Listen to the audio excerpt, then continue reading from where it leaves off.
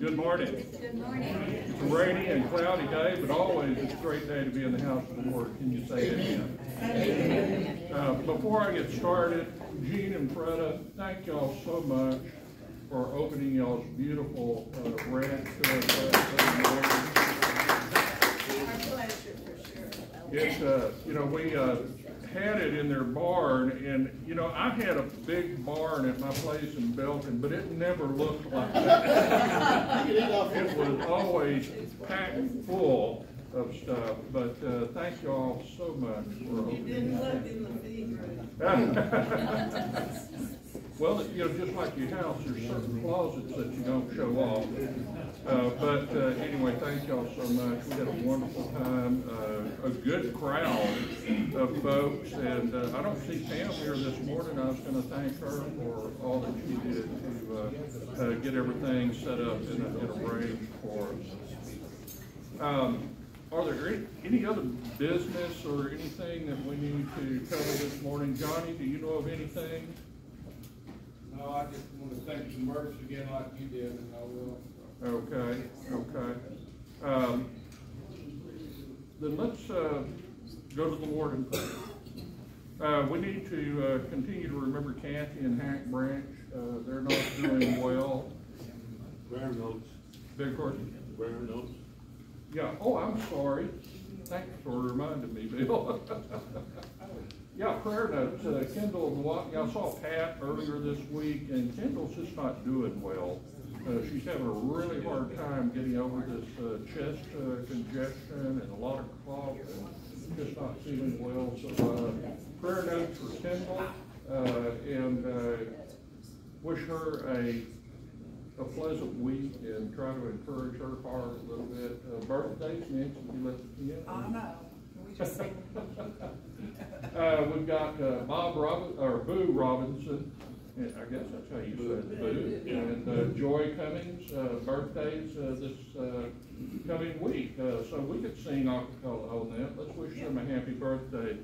Happy birthday to you. Happy birthday to you. Happy birthday, God bless you. Happy birthday to you. Okay, now back to our prayer list. Kathy and Hack, Branch, Barbara and Weldon, we need to continue to lift up. Freda and Jean, we're going to continue praying for y'all. Bill, you said that you're doing much better and on the uphill swing, but we're going to continue praying for you. Brenda and Paul, we're going to continue praying for Helen and Charles. Kendall, I had her on my prayer list this morning. We need to continue to lift her up in our prayers. Beth, I believe, is traveling, so we need to... High blood pressure. Oh, high blood pressure? Okay, so we need to lift Beth up in our prayers. Are there any others that we need to lift up this morning? Nancy? Lowell hurt his back. Lowell hurt his back, but he is much better. But I mean, and they're going to be in church this morning, but just, keep remembering Lowell. Okay, so let's lift Lowell up. Any others? Any praises this morning? Bill, I do have concern. I have a little cousin, her husband, her name is Mia, but her husband's name is John Beatty. He has been diagnosed with lung cancer, and it's moved to his brain. So his days, just pray for the family, the Beatty family.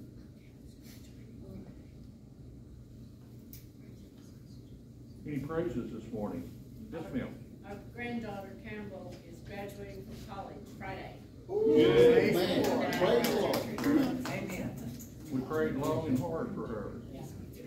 Congratulations to Kendall. Yes, ma'am. We're going to have our first great-grandchild in August. Oh. Okay. Congratulations.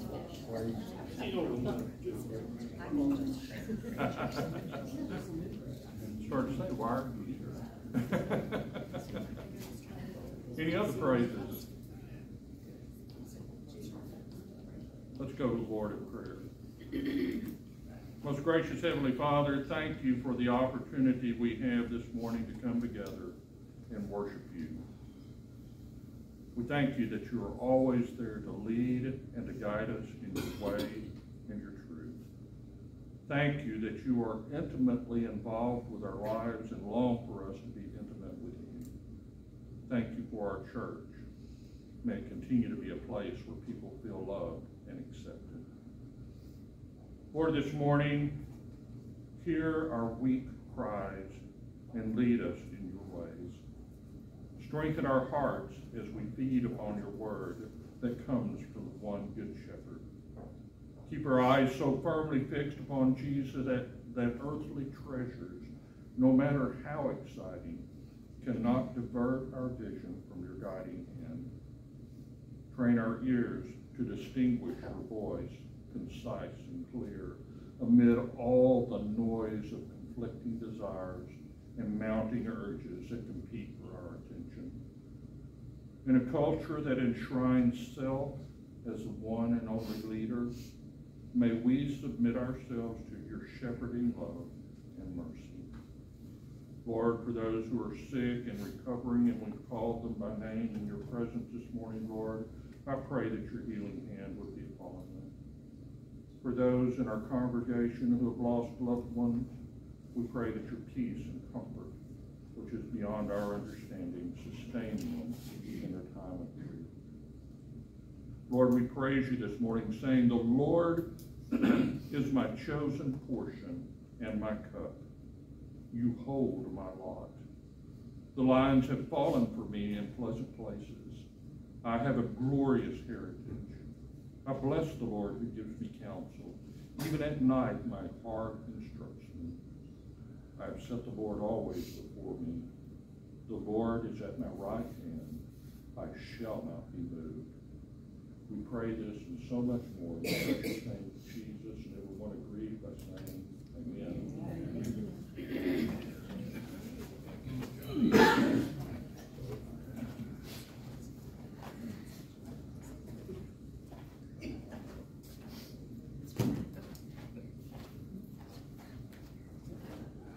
Good morning.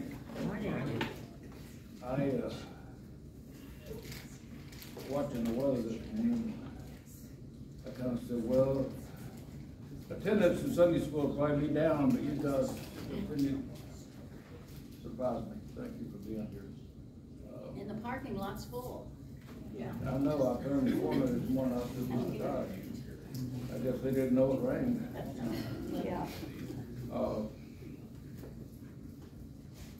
We need to pray for people that we'll never know and never meet. People in Nebraska, Omaha area, a little town in Sulphur, Oklahoma. It's kind of southeast of Oklahoma City. They had videos of that this morning. They did not have yesterday. About a half a mile wide, maybe 1 mile long, nearly took out the whole town. I mean, just foundations. Amazing that there weren't hundreds of people killed. Omaha got hit really hard. It was like 14 reported tornadoes. You know, Nebraska area, Iowa, Oklahoma, etc. really got hammered big time. We need to pray for those folks. It's going to be months and months, and maybe a couple of years to get right back where they started a day ago, 2 days ago. But death toll is maybe 1 or 2, if that's just a miracle. After looking at the videos, it's just a miracle to me. So, okay. I want to echo what Bill said with the Murphs, and what a great time we had at your ranch. And you're hosting us in your beautiful barn. And those of you that maybe didn't get to go because of the weather, the barn turned out perfect. No wind in the barn. Pretty comfortable. Matt said he really appreciated y'all letting him stay for the service. He enjoyed it immensely. We had The Moshe people really enjoyed it. And several comments. We won't call him the Moshe Mafia here.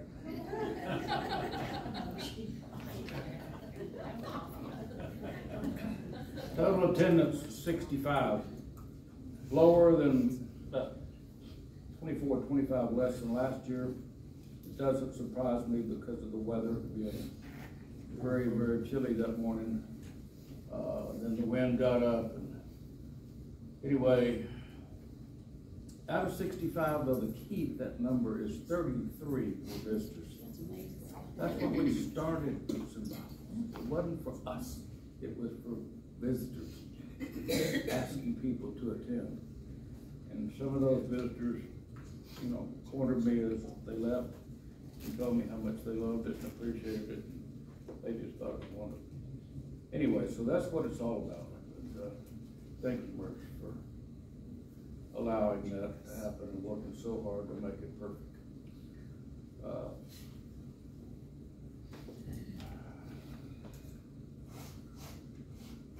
A man was walking down the street and was accosted by a particularly dirty and shabby looking homeless man who asked him for a couple of dollars for dinner. The man took out his wallet, extracted $10 and asked, "If I give you this money, will you go buy some beer or instead of a dinner?" No, I had to stop drinking years ago," the homeless man replied. "Well, will you spend it on green fees at a golf course instead of food?" the man asked. "Are you nuts?" replied the homeless man. "I haven't played golf in over 20 years. "Well," said the man, "I'm going to give you the money." "I'm not going to give you the money. I'm going to take you home for a hot shower and a terrific dinner cooked by my wife." The homeless man was astounded. "Won't your wife be furious with you for doing that?" The man replied, "That's okay.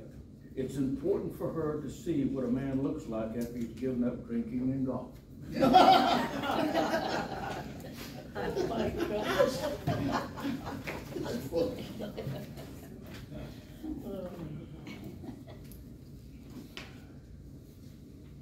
Okay, these are just different musings, as they would say.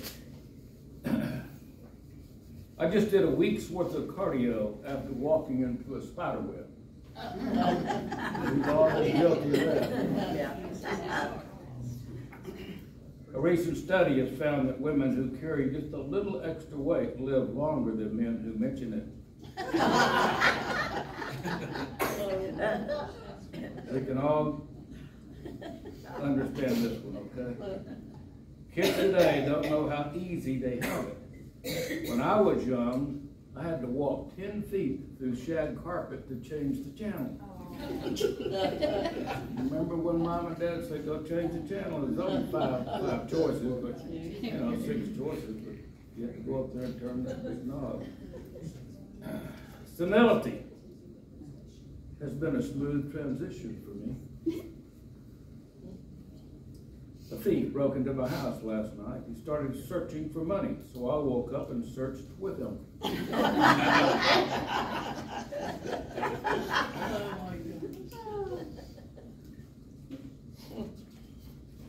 I'm looking for some blondes here.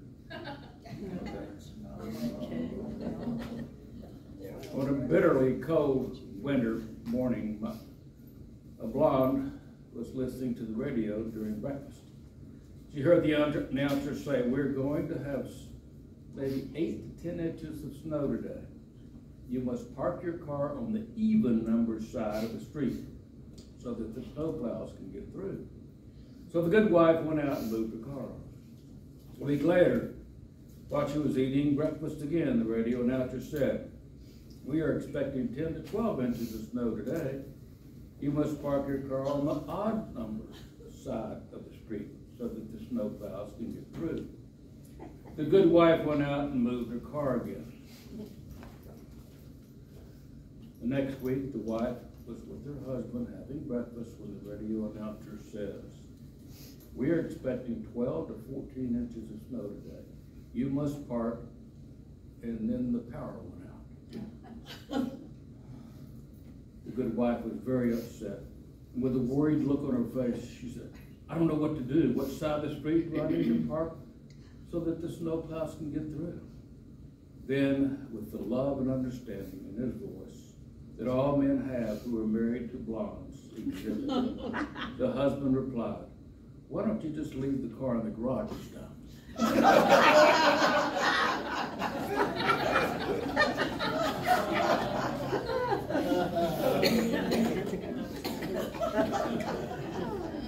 Okay. Pretty cool. All right, where am I? Let's back up here. I'm gonna need 2 readers. We're gonna Book of Mark 4, 1 through 20, and I think I did this. Hang on a minute. Somebody read chapter 4, verse 1 through 10, and a second reader read verse 11 through 20. Real easy, no big words. Who'll be first reader? Who wants to borrow my Bible? Okay. First reader 1 through 10 in a minute, in a second. Second reader. Okay, thank you, Bill. All right, hang on a second.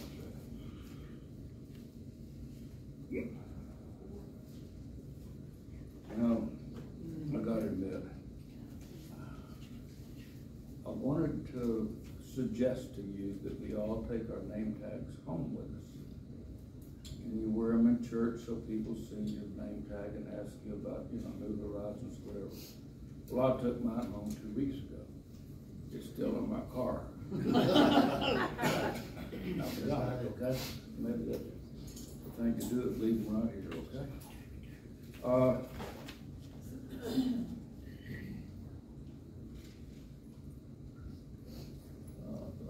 Yeah. Hang on.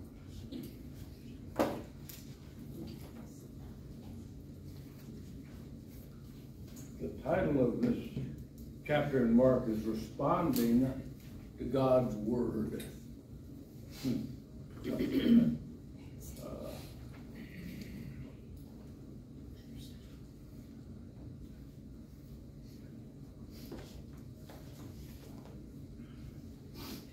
You can find them in the middle of busy cities, sometimes shoehorned between towering skyscrapers, sometimes perched in boxes on high balconies, and even flourishing on the exposed corners of luxury penthouses. Stately old country homes and suburban cookie-cutter homes have them too. And of course, the rustic, rambling farmhouses of rural back roads always have them. Gardens. They come in all shapes and sizes. Vegetables, fruit, crops of various kinds usually give away their sower's taste. There's something unforgettable about tucking tiny seeds into the soil and watching what happens. Have you ever planted seeds and watched them grow? We all have, okay? What impresses you most about the growth process? What impresses you most? I'm gonna go first. If you don't water it, they won't come up. They gotta have moisture. They gotta have, you gotta feed them. You gotta feed them moisture. Anybody else? Can you put them in the closet? You need light. Anybody else? Light. Judy? I have a big round tub that I don't even remember the name of the plant. I got the seeds from Betsy Robinson, and it's dormant all winter. The minute I move it out on the driveway, you can see it grow. That's the velvety kind with red fuzzy stuff on top. So ocean, maybe, I don't know. Anyway, it's fun to watch. You have to have good soil. You have to have good dirt to start with. We're going to talk about that very thing. Soil is so important. People flock to hear Jesus teach and see him heal. We've read and seen movies and so forth. The following was just amazing to me. That they seemed more interested in his wonders than his words. When Jesus used a planting story, he had his audience's attention. a planting story. They were all familiar with the realities of plowing soil and sowing seed. His parables provoked curiosity. They sounded like the parables told by the rabbis in the synagogues. Yet Jesus' story seemed deeper, truer, and harder to understand. Even the disciples found it difficult to grasp his points. When they asked what it meant, Jesus told them. First reader, please. Parable of the sower. Again, Jesus began to teach by the lake. The crowd that gathered around him was so large that he got into a boat and set out on the lake, while all the people were along the shore at the water's edge. He taught them many things by parables. In his teaching, he said, "Listen, the farmer went out to sow his seed. As he was scattering the seed, some fell along the path, and the birds came and ate it up. Some fell on rocky places where it did not have much soil. It sprang up quickly because the soil was shallow. But when the sun came out, the plants were scorched and they withered because they had no root. Other seed fell among the thorns, which grew up and choked the plants, so that they did not bear grain. Still others fell on good soil. It came up and grew, produced a crop, multiplying 30, 60, or even 100 times. Then Jesus said, "He has ears to hear, let him hear." When he was alone, the 12 and the others around him asked about the parables. Okay, let me go back and read this one sentence. Then Jesus said, "You people who can hear me, listen." It's one of those times he was very firm in his message. Listen to me. Okay. Second reader. Yes, ma'am, Bev. He told them, "The secret of the kingdom of God has been given to you, but to those on the outside, everything is said in parables, so that they may be ever seeing but never perceiving, ever hearing but never understanding. Otherwise, they might turn and be forgiven." Then Jesus said to them, "Don't you understand this parable? How then will you understand any parable? The farmer sows the word. Some people are like seed along the path where the word is sown. As soon as they hear it, Satan comes and takes away the word that was sown in them. Others, like seed sown on rocky places, hear the word and at once receive it with joy. But since they have no root, they last only a short time. When trouble or persecution comes because of the word, they quickly fall away. Still others, like seed sown among thorns, hear the word, but the worries of this life, the deceitfulness of wealth, and the desire for things comes in and chokes the word, making it unfruitful. Others, like the seed sown on good soil, hear the word, accept it, and produce a crop, some 30, some 60, some 100 times what was sown. Yeah, thank you both for reading. Go back to the 13th verse here. Then Jesus said to his followers, "Don't you understand this story? Don't you understand this parable?" I mean, I think it's one of those days when you just got a little frustrated. Don't you understand? Come on. First question. What does each type of soil in Jesus' story represent?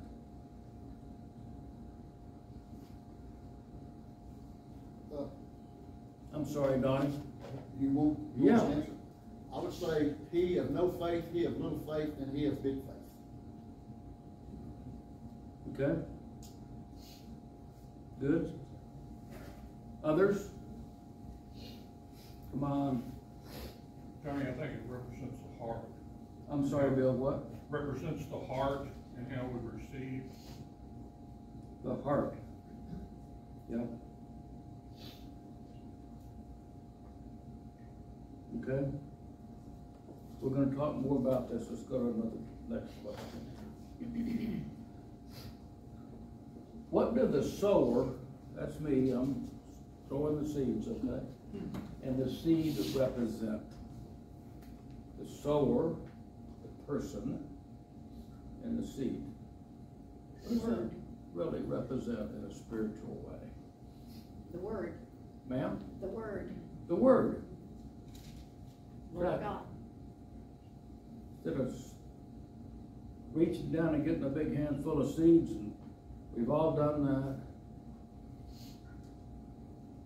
But to speak something to someone maybe that maybe doesn't believe or just not there yet, needs a little, you know, persuasion, if you will. That's not the right word, but anybody else? Come on. There's no bad answers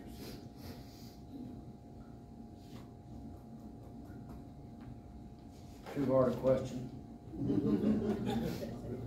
Next question. How does the story of the seeds parallel our spiritual lives? How does it parallel our spiritual lives? Yes, ma'am, Bev. I'm not sure this answers the question, but, or the specific question you asked, but if we look at this example, only 25% of the people who hear it will receive it. But that's one side of it that I don't need to get discouraged if I'm speaking to somebody or whatever, and they don't seem to be receptive to it, because that's, you know, I need to speak to 100 people in order for 25 to understand or be touched or whatever. It's not me anyway, it's the Holy Spirit. But the other thing is, the soil can be improved. If you are a farmer, you know that if you have rocks in your field, you go out and get the rocks. Or if you have weeds, you go take care of the weeds. You know, so just because the seed doesn't produce anything on the first go round, we shouldn't give up. Yeah. Yeah, good point. Johnny, I recently planted some Bermuda seeds. One of the primary instructions was you had to moisturize it or water it every day. Every day. And I think of that as our spiritual life. We have to, in essence, water it or moisturize it or renew it every day. And it's crazy that that's the question, because I've thought about that often, because I was so diligent in making sure I watered it every day. And I need to do that with my personal life. Yeah. Yeah, great example. How's your grass doing? Great. Better than my body. Thank you, Lord. Turn the sprinkler back on. Johnny, Yes, ma'am. cultivate. Ma'am? Cultivate. Cultivate. Wow. I love that word. That can be the environment, that can be your relationships, that can be how you express your faith. Lots of different ways cultivate. to cultivate Great word in this good example. result. Great word. It just doesn't happen. It's just like the seed that Jim planted. You have to water it. You have to nurture it. You have to, you know, I'm going to use the word fertilize it. We can turn that into a spiritual word. Okay. Johnny, Yes, I'm sorry. I think it talks about thorns. I think you have to be careful in this life, because there's so many things that can distract you. You have to, you have to keep your focus right. Mm-hmm. You know, we're going to get into that a little bit more in just a second. That's very, very good point. You can't just walk off. There's going to be situations, there's going to be weather situations that affect the growth of that plant, of that grass. And so you have to counter that in your own way. And it's like life. It's not perfect. We're all going to have bumps. And how you deal with that is the key thing. How you deal with it. Johnny, I'm sorry. I think transplant is another word that we could put there too, because I had a gardener tell me that all I do is transplant, and I'm thinking, what? But she's right in that you've got to find the place where the seed will grow, and so it's got to be sometime trial and error, sometime by direction. But if you put that seed or that plant where it gets enough light, it doesn't get too much sun, or these kind of things, whatever it thrives on. And I think sometimes people need to transplant themselves to a healthier situation, and then they will grow too. Very good.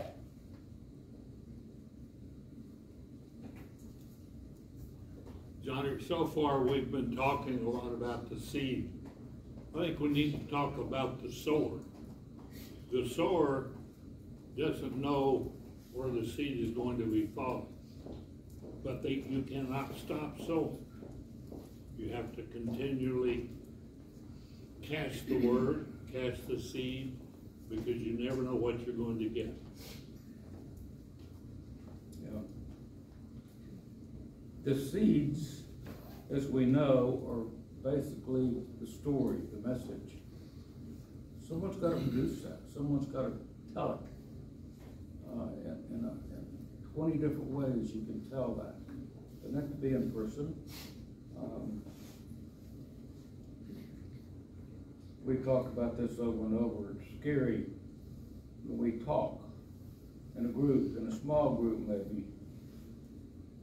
The people that listen, and you never know what they're hearing. You never know what they're processing of what you say. And I found that true so many years. John and some others here that went to Rotary with for 30 years. And you sit across from people, you're beside people, and all of a sudden you start talking about something, and 2 weeks later someone taps you on the shoulder when you're walking out of the facility and says, hey, you remember what you said 2 weeks ago? What were we talking about? They remind you, and they said, it really touched me. What? And then you get in your car and you go back to work and you say, how can, just what I said, how can that touch somebody's life? You never know. It's scary. In a good way, in the same, works in the negative way. Guilty, guilty, guilty. Did we do how does this story parallel our spiritual life? Did we do that? No? How does this story of the seeds parallel our spiritual life? Yes, Donnie? Well, I was thinking about that, and I think we can say, and we can talk about being Christians and what God means to us, to others, but if we don't walk the walk, we just talk the walk. That's falling on deaf ears. They're not going to listen to it. You got to do more than talk. You got to act for Christ. Exactly right. Others? Yes, ma'am. As sowers, we need to keep our priorities straight so that we will be an example of Jesus' love, because they look to us whenever we talk and we act in. A constant example, and that's, Donnie says, in my case, nearly impossible to be constant with everything you say and do, your actions. And like I gave that one example, you just never know how you're impressing someone or disappointing someone, or they're questioning someone. I thought he was a Sunday school teacher. He's told a pretty rough joke. Guilty? Bill? Johnny, I'm sure there's a lot of people that have experienced this in their jobs. You may not just overtly go out and make a witness or tell people about your Christianity, but it's just the way you carry yourself, the way you treat people, the way they observe you when they're in a crisis or they need someone to pray for them. They know who to come to. Yep. And I'm sure a lot of people have experienced that. Yep. as a teacher, I couldn't stand up there and tell people about my Christianity or my walk in faith. But if a kid had problems, they knew they could go see Mr. Bells. I even had parents come to me because of the witness that I had, just in the way that I carried myself, the way that I cared. And so, you know, we just need to be conscious all the time because people are watching and looking at how we carry ourselves. There's always someone watching. It seems like. Okay. Johnny, I'm sorry. Yes. when our grandson was in Derby Springs, he was playing football, and the coach went to the same church that they did. But when the coach was out there coaching, it was 180 degrees, and it really turned my grandson off. It was like, this guy's a hypocrite, you know, he doesn't practice what he preaches. Yeah, it's sad that someone that young recognizes it and said, hey, hypocrite's a good word. Okay, question. How will our lives change when we begin to bear fruit?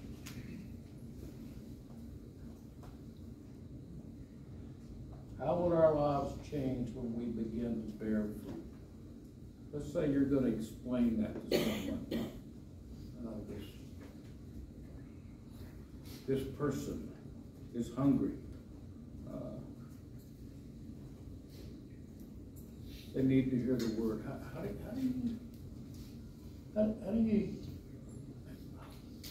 you do that?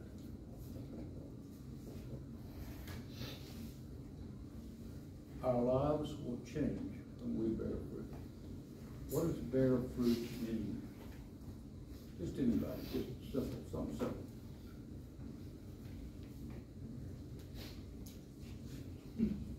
I just think when you see some, take for Kairos Prison Ministry. When I went to Kairos Prison Ministry, I didn't want to go. I did not want to go. In fact, I'll tell you the story later, but it's too long a story. But when I got there, you know, I had a hard heart when I walked in those prison walls. But when I walked out of those prison walls, man, I get goosebumps to think what the lives, how those lives changed from Thursday to Sunday. These guys wouldn't even speak to you, and they were standoffish, and that by Sunday they're hugging you, telling they love you. And if that's not powerful, if that doesn't make you know that there is a God, I don't know what would. Yeah. Good point. Kristen did her prison ministry for so many years, and absolutely that was one of her favorite things she's ever done. And you know, you put a lot into it, but you get 10 times more back. Okay. At different times in our lives, our soil type may change. Which soil type currently represents your response to God and His Word? What soil type currently represents your response?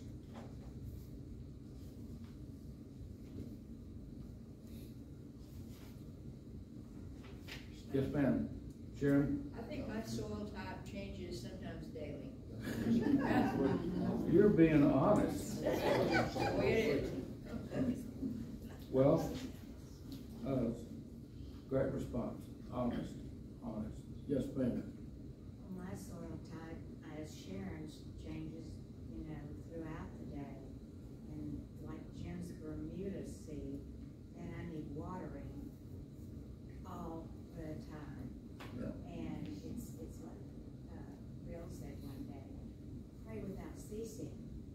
Pray without ceasing is really, it's an innate habit when you pray without ceasing. When you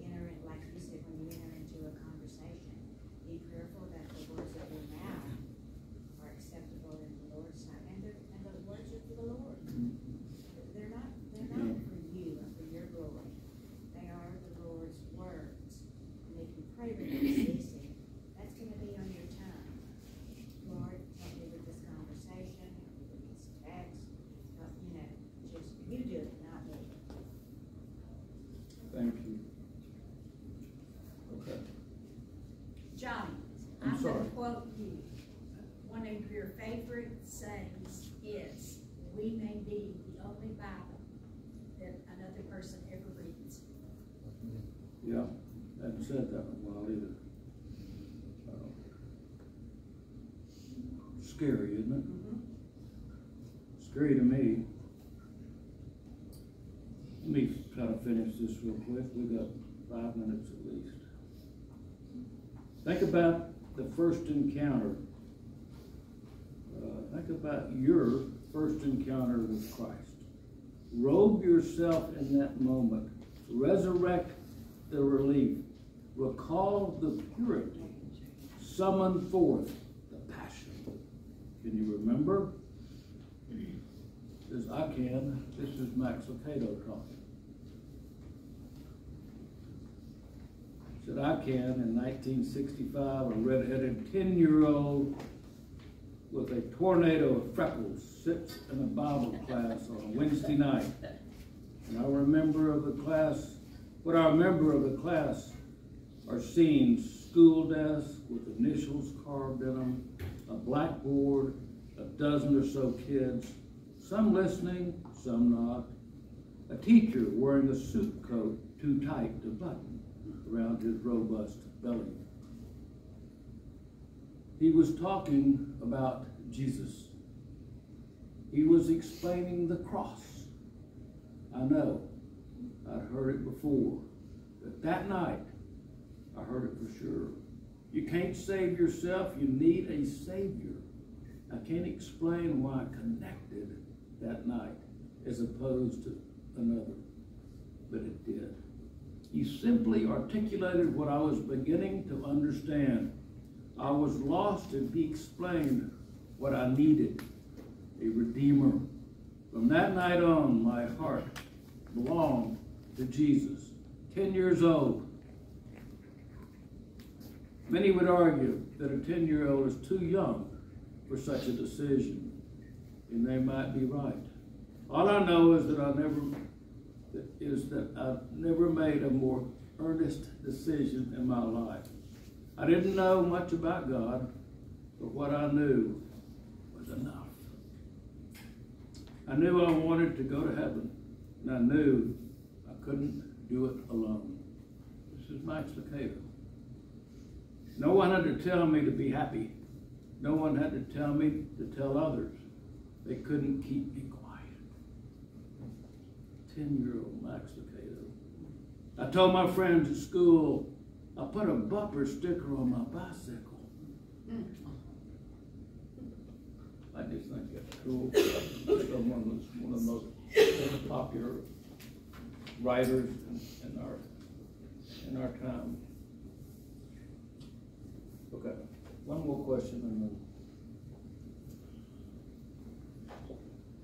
this is, what tactics does Satan use to prevent us from hearing and understanding God's word?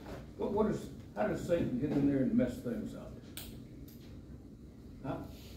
What does he do? Yes, ma'am. I think he sows doubt in people's minds. Doubt. A big word. Yeah. Distractions. Distractions. Busyness. Oh, man. So many. So many. It seems like there's more today than there was 10 years ago or 20 years ago, and maybe it's because of the media, maybe it's the way television has been a big part of our lives and how it affects our lives, sometimes in a positive way, sometimes in a very negative way.